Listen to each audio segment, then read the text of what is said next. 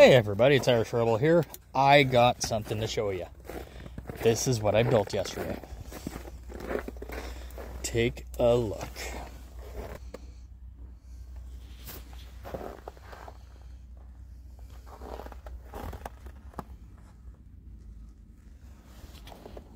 We're definitely going to test it. Alright guys, so just a little bit of a test flight. It didn't pull up. So here's the problem. We ended up, me and my buddy decided to hand launch it, which was perfect. You know, I got to learn something about this plane.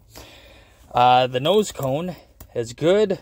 Everything worked great, except for, if you look at the back here, see how little that elevator is? Here.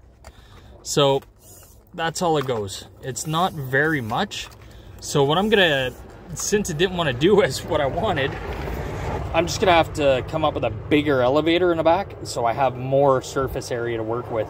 So other than that, the plane took off like a bat out of hell, which was nice. I even put a skid plate underneath it so I can belly land, but the problem was it just didn't have enough elevators. So that being said, I'm bringing it back home. I'm gonna fix it up and we're gonna go from there. So I'll show you 2.0.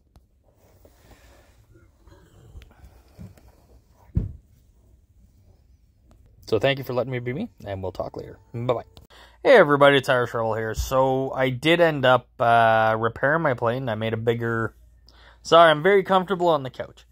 Anyways, so I ended up making a bigger elevator on the back. So the second video you see will be of my plane. I know it's far away, but at least you get to see it up in the air and you'll see it land. Anyways, so it did work. The elevator did help everything. Watch the video. Bye-bye.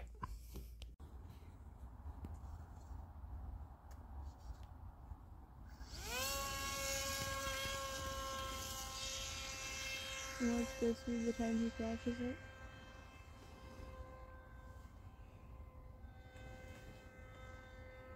The fuck is he? I don't know. I didn't see